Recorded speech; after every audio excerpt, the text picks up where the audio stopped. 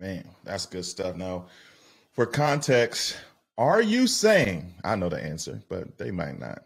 Are you saying that, man, we should just leave our job and go for it? Absolutely not. I think that people should have wisdom with it, because when I got another job, even after I got into e-commerce and started making money from my courses, I worked that for the next 4 years, even at the height of the success of my business, because I wanted to make sure that income was going to be consistent.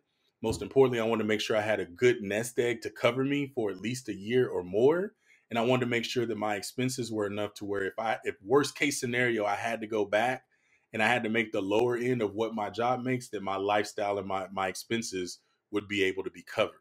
Once I was able to answer that, in addition to healthcare, making sure my retirement investments are still being made at the frequency it was at my other job, then it was time to make the plan on how much consistency do I need with this new income and what that number is in order to make that jump. So you want to have wisdom. You don't want to just jump the ship.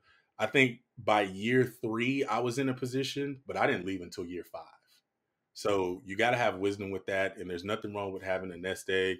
And I tell everybody all the time, what's better than one source of income? 2. And so you can continue to do that until you feel it's time to move forward and you want more of your time back. So it's a calculated risk. It's measured.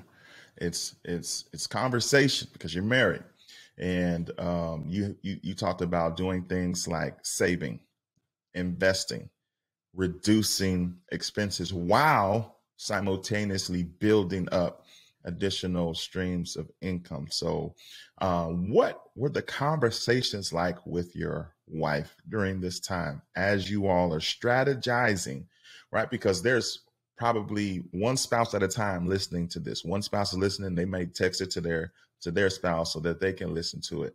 So for spouse A that's listening and they're like, "Oh, we got to do this," how would you encourage them to approach the conversation that will cause the paradigm shift, not just for themselves, but for their spouse?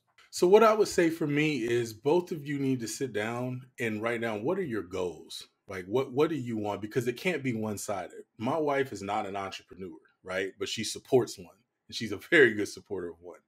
My wife's goal is always to be in the medical field and to the higher end of nursing.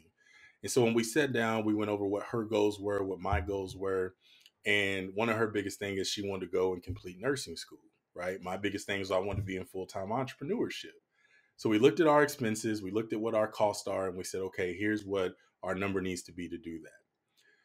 What we had was that we had an opportunity to send my wife to nursing school for a 2-year program that's normally 4, and we found out what the cost was.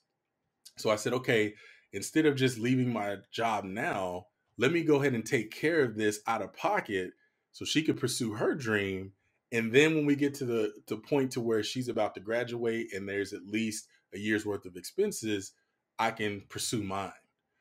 We paid everything out of pocket a year ahead of time for hers, and she was able to get like some other like grants that she was awarded, and I was able to actually move that timeline up a year.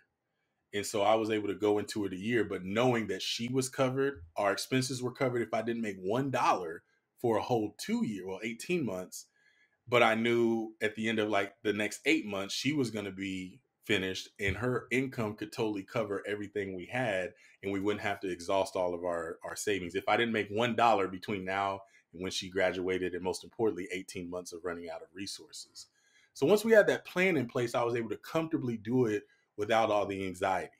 We went and we quoted insurance to cover what we needed for what we see the doctors for, dentist appointments, all that stuff. We got a little one. So we made sure that everything that we needed to keep our lifestyle intact, to where we didn't have to, okay, wait a minute, we can't do this, we can't do that. We made sure that that was intact for a long period of time, even beyond the time that we would be coming into new income based on her graduation date. And that's what really changed everything.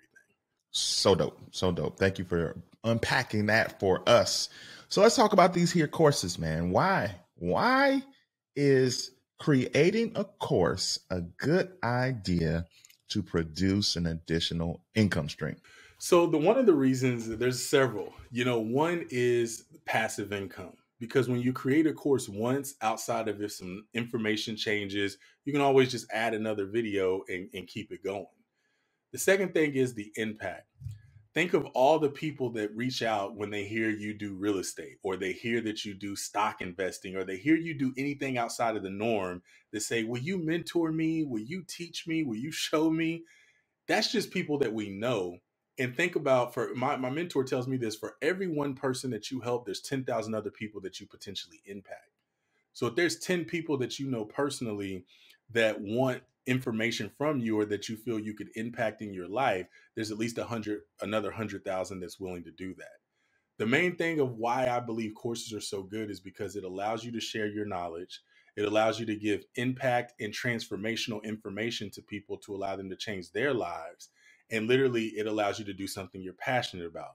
Most of the stuff that we know, or at least some of the stuff that we know that we could monetize in a course, are things that we're passionate about. Maybe we're not passionate about going into the call center and taking calls every day, but we're passionate about taking our disposable income and putting it into index funds. Maybe we're not passionate about the engineering job that we have, but we're passionate about the real estate that we're able to purchase from the disposable income.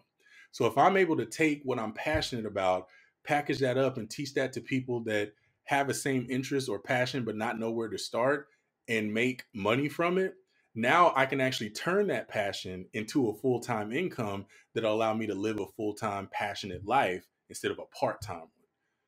Because a lot of us, we've got 8 to 10 hours that we work in the job. And if you're in nursing, it's 12. So literally a third to half of your day is gone. So anything you're passionate about, you're only going to be able to give it part-time availability, because you still got to sleep. You still got to be a parent, a husband, a father, a mother, whatever those things are as well. But when you're able to take that passion and monetize it to where you can grow that into a full-time income, now you can build a full-time passionate life, which is what we all want to live. And literally, we're in a position where you could do that, and you don't have to exhaust your life savings like we used to have to do back in the day if you wanted to start a business to be able to do it.